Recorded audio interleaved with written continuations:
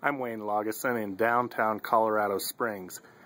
This is the Waldo Canyon wildfire, forest fire, as seen from the window in my office. And you can see the plume of smoke goes up and then travels eastward for miles and miles and miles. I don't know how far, but it cuts off here where there's a tree line and a building in the way. But it's pretty impressive plume today.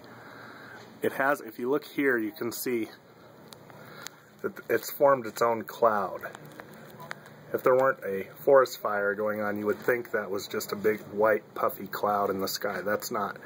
That is a weather system formed by the forest fire.